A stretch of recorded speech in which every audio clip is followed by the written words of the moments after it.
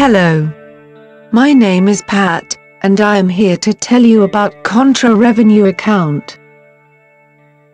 A Contra revenue account might be described as a revenue account that is expected to have a debit balance instead of the usual credit balance. Its balance is contrary to, or opposite of the usual credit balance for a revenue account.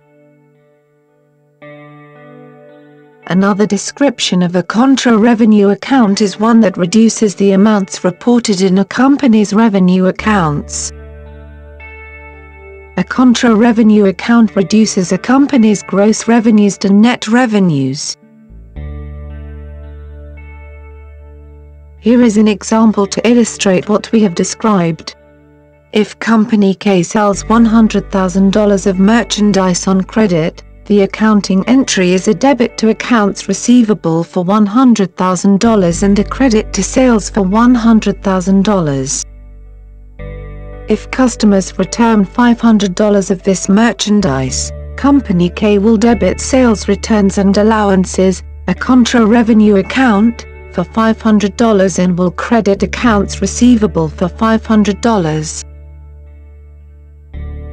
Company K's income statement will report gross sales of $100,000 less sales returns and allowances of $500, resulting in net sales of $99,500.